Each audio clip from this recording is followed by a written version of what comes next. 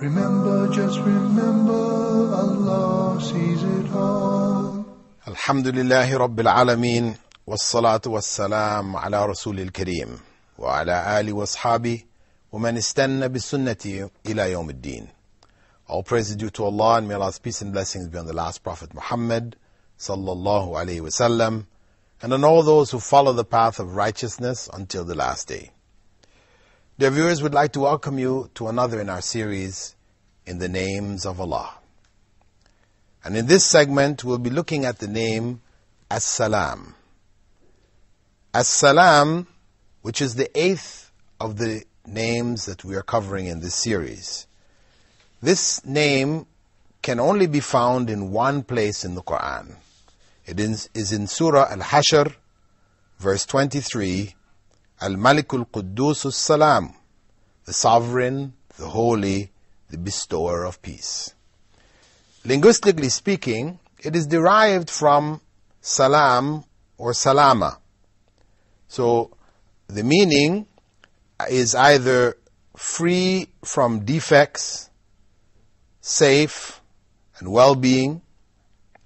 When a person gives the greeting Salam Alaikum, it means one is informing fellow believer that they are free and safe from any hostility from our side. But with respect to Allah subhanahu wa ta'ala, this name means on one hand that Allah is free from any defects and deficiencies, like Al-Quddus that we took earlier, and also that He will greet the believers in paradise, as He said in Surah Yasin, Salamun qawlam min Rabbir Rahim, peace, a greeting from the most merciful Lord. The effects of this belief, or belief in this particular name, As-Salam, for the believer, it should ensure him or her that they will not be denied the fruit of their sacrifices. Whatever sacrifices they have made, whatever efforts they have striven for, they will not be denied its fruits. As the Prophet ﷺ informed that a believer has to live in a self-imposed prison in this life, while the disbeliever is free to roam around and to do whatever he or she pleases. He said, Ad-dunya sijnul mu'min wa jannatul kafir. This world is a prison for the believer and paradise for the disbeliever. So it means that the believer has to make sacrifices. He imposes on himself this denial, where he denies himself certain things. The belief in the name As-Salam ensures him that that sacrifice will not be in vain. It is something which Allah has commanded. Allah being free from defects, His promise will be fulfilled. In reality, though people tend to look at Islam, those practicing Islam, that it's all a matter of don't do this and don't do that and don't do the other. But this is not really the case. Reality is that the majority of things we are permitted to do. There's only a minority, a small amount of things which we can't do. Like Adam in paradise, the whole garden was his except for one tree. All that is in life before us is the same way. The forbidden things are few. Only Satan has beautified these forbidden things and made us feel that our lives are incomplete unless we do these particular forbidden things. Otherwise, really, there's not really that much of a sacrifice, because there's so much that we can do. But due to the pressures of the society around us, our desires, etc., it is a struggle. We do feel it and live it as a struggle. So, is it worthwhile? When this life, for the disbeliever, is a paradise, we see them enjoying themselves in all the different ways, our belief in As-Salam, that Allah subhanahu wa ta'ala is free from any defects in what He has promised us. It is true. It's the truth, 100%. It gives us confidence to stick on the right path, stay with the way of Islam, and to give up those other things, not get involved in them, knowing that there is really no value in them. Those things which have been forbidden are harmful. And that's why Allah forbade them.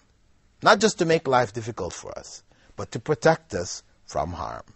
Whether we're able to see the harm, as in the case of alcohol and gambling, or whether we can't see the harm, as in the case of pork and other forbidden things.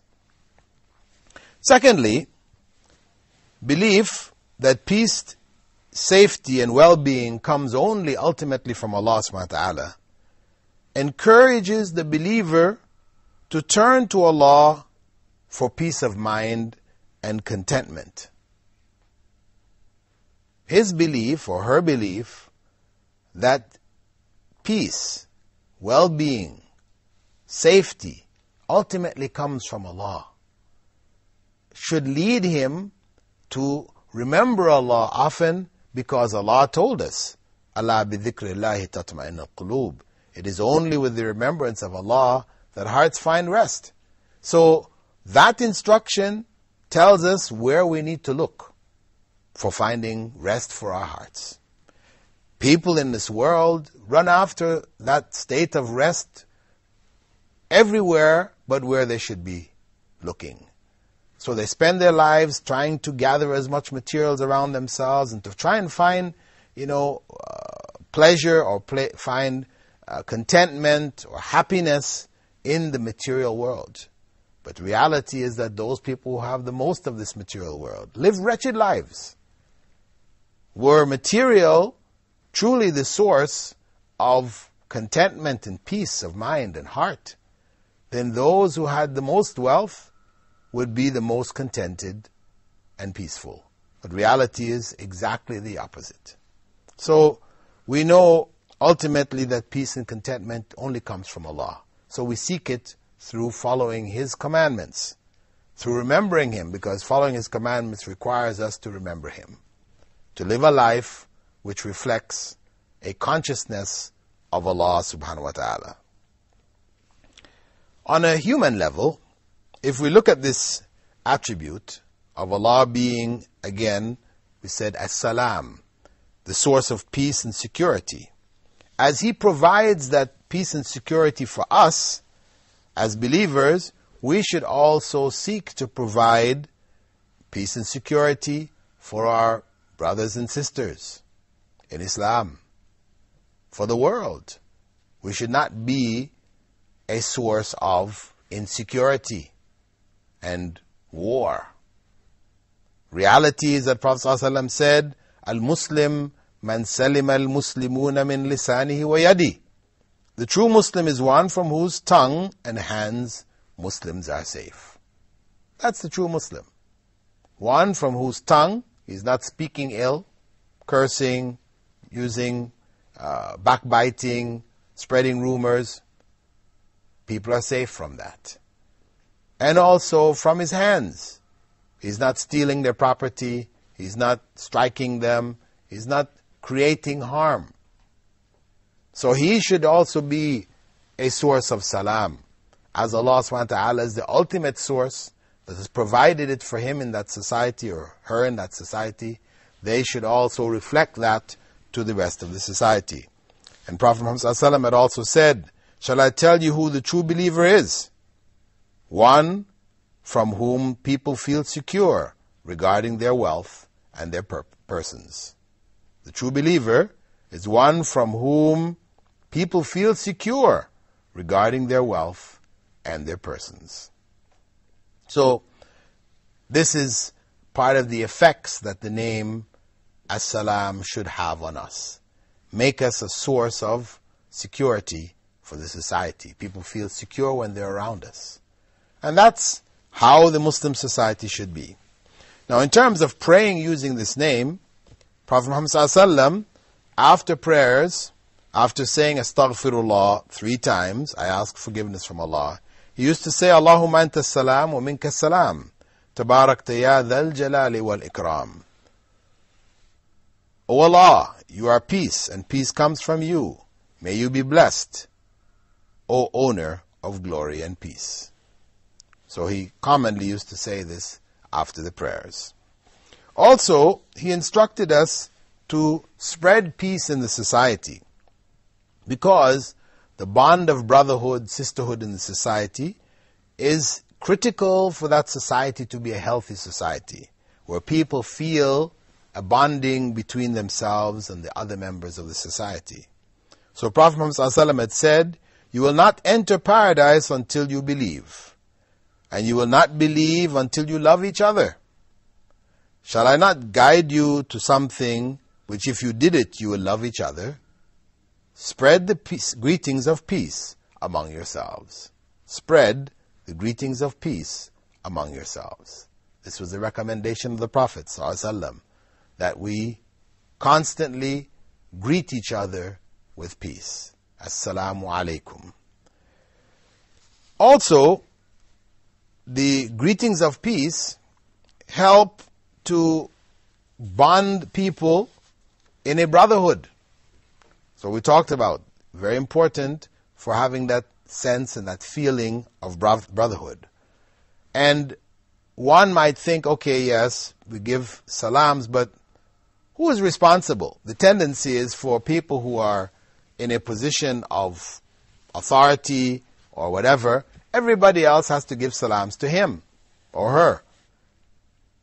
They don't bother to give salams. But Prophet Muhammad ﷺ, to get away from that, gave us even the order by which peace greetings should be given. Each and every person has another person who either he will begin to give the greetings to, or they will give the greetings to him. Depending on what position they're in, the Prophet ﷺ advised who has the first responsibility. We're going to be looking at that responsibility after the break, inshallah. So we leave you now and hope to see you again. Alhamdulillah, wassalatu wassalamu ala rasulillah. We'd like to welcome you, dear viewers, back to our program, In the Names of Allah. And in this segment of the program, we're looking at the name, the 8th name, As-Salam. And we said that it meant the bestower of peace, the source of peace. And we spoke about its relevance to the believer in general. We said at first that the knowledge that Allah, first and foremost, is free of defects, like the name Al-Quddus, because we said that part of the meanings of the name As-Salam is also from As-Salama, which means really well-being, safe from any kind of harm. So relative to Allah, it meant that He was without any defects. We said that recognizing Allah through this divine name as being free and without any kind of defects, free of any kind of defects, it meant then that the promises that He gave us in this life of success for living a life like a prisoner were true. We should have no doubt about it. We sacrifice, we give up the things we might desire for the sake of Allah subhanahu wa ta'ala, and He will reward us for it. We also said that it meant, one of the meanings of the names, it meant safety and peace. And that state of peace, we should only seek it with Allah subhanahu wa ta'ala. As He told us, it's only with the remembrance of Allah that hearts find rest. And this, in fact, is the real goal that each and every human being is striving for. Whether he knows it or whether she doesn't know it, that's really what they're looking for. In all of the things that people do, they want to find some sense of contentment. But we're looking in the wrong place. Some people try to find it in music. So they surround themselves in music. And they find some sense of contentment, but when the music stops, because you can't live in music all the time, then it's gone. So it comes for a while and it's gone. Some people find it in drugs. You take certain drugs, you feel pleasant, you feel happy, whatever, but then the drug goes after a while, then you feel down. Something artificial. It's not real. It will not keep you in that state of contentment. And people, in order to try to keep in that state of contentment, end up overdosing and killing themselves. So, the real peace and contentment that people strive for in this life, it can only be found in remembrance of Allah. Being conscious of Allah and living lives in accordance with what Allah has told us to do. On the third level, we said, it meant that we would reflect this quality of peace and security in the society. That we would not be a cause of insecurity. We would try to be a source of security. When non-Muslims come into the Muslim society, they should feel a sense of security. And from my personal experience, I know in countries that I've lived where people practice Islam at a higher and higher level, we find the non-Muslims, when they're asked, how do you feel about living here? They say, we feel secure, we feel safe. Safety that we didn't feel back home in our countries. And that's a good sign. That's a good sign. That is one of the consequences of the divine name As-Salam being implemented in the society. That people do have that sense of concern to ensure that those around them are safe from them. As the Prophet ﷺ had said, Al-Muslim man salim al-Muslimuna min lisanihi wa yadi. That the true Muslim is one from whom Muslims are safe from his tongue and his hands. Then we said that the Prophet ﷺ used to pray using this name. After the prayers, he used to make a supplication, Allahumma anta salam wa minka salam tabarakta ya dhal jalali wal ikram. O Allah, you are peace, and peace comes from you. May you be blessed, O owner of glory and peace. Then we went on to say that the Prophet ﷺ told us to spread peace amongst us. To spread it, to make it a common occurrence. We always give people salams whenever we go. Actually, the companions of the Prophet, may God's peace and blessing be upon him, it was noted that if they were walking and a tree came between them, they had to go on either side as they were walking. When they came back together, they used to give salams to each other again. So much.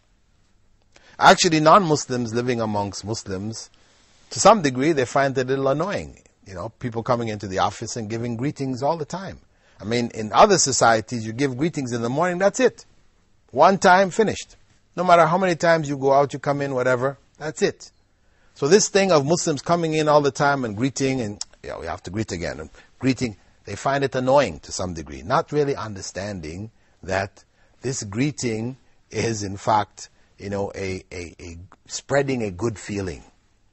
Because, of course, the greeting should be with a smile. As the Prophet ﷺ had said, that smiling at your brother is sadaqah, it's charity. So it shouldn't be salam alaikum, you've got a frown, etc. It should be pleasant, salam alaikum.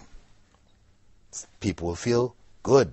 They feel the peace that's emanating from you.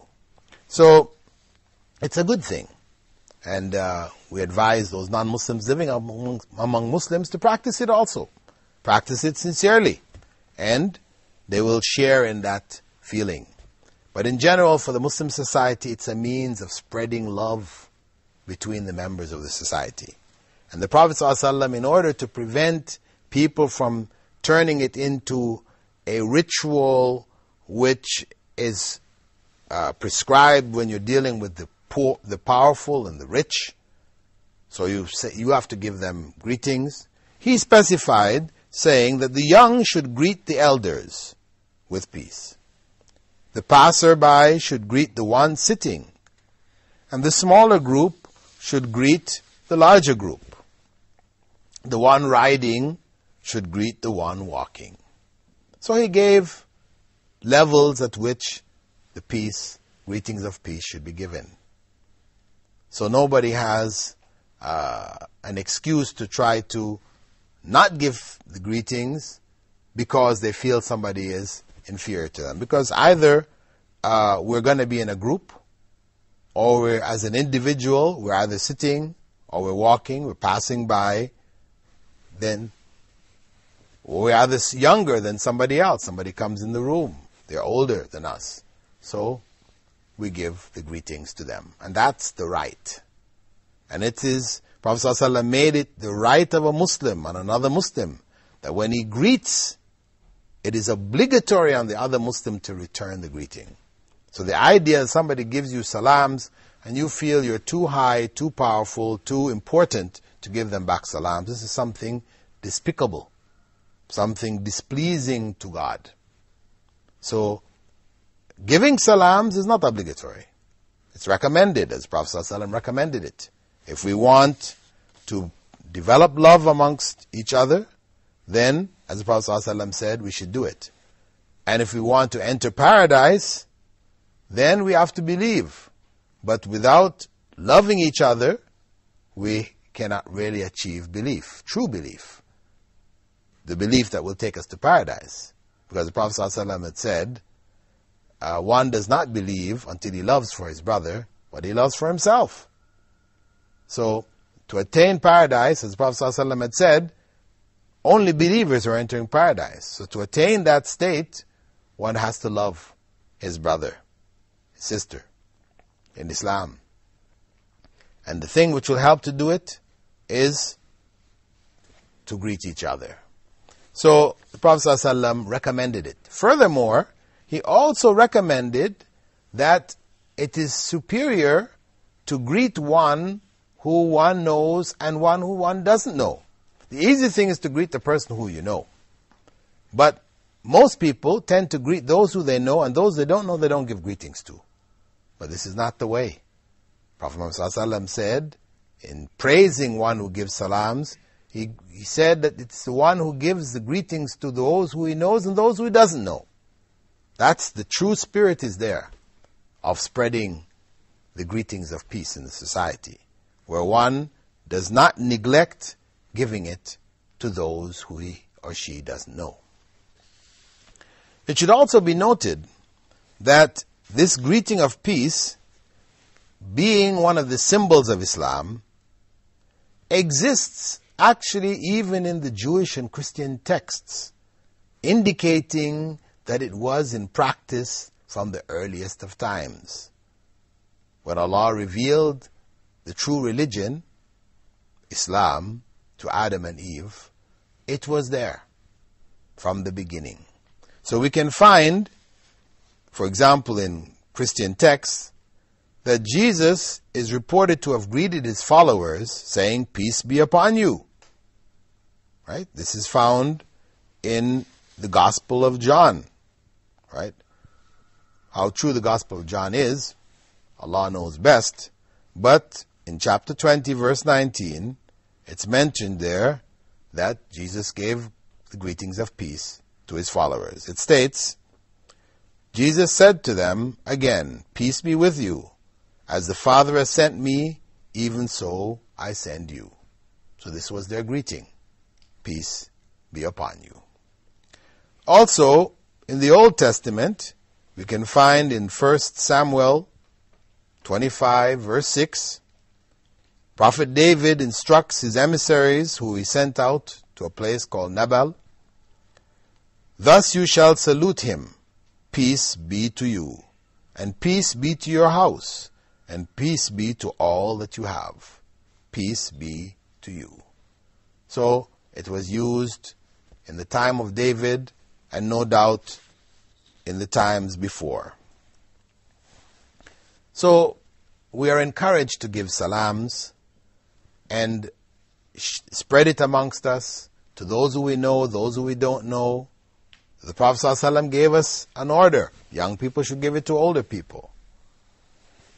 We are also encouraged to give the salams not only to those close to us, but those who are not related to us at all. If we receive that greeting even from a non-Muslim, we should return the greeting, right? But of course, there is a consideration in terms of returning the greeting. The way to return the greeting is wa alaykum, and on you also. With that, dear viewers, we'd like to thank you for being with us in this segment of our program, In the Names of Allah, in which we have looked at the name As-Salam, the 8th in the list of names that we'll be covering. And in the coming segment, we'll be moving on to the name Al-Mu'min. We hope that you'll be with us. As-salamu alaykum wa rahmatullahi wa barakatuh. When you are weak and the road seems long, remember, just remember, seek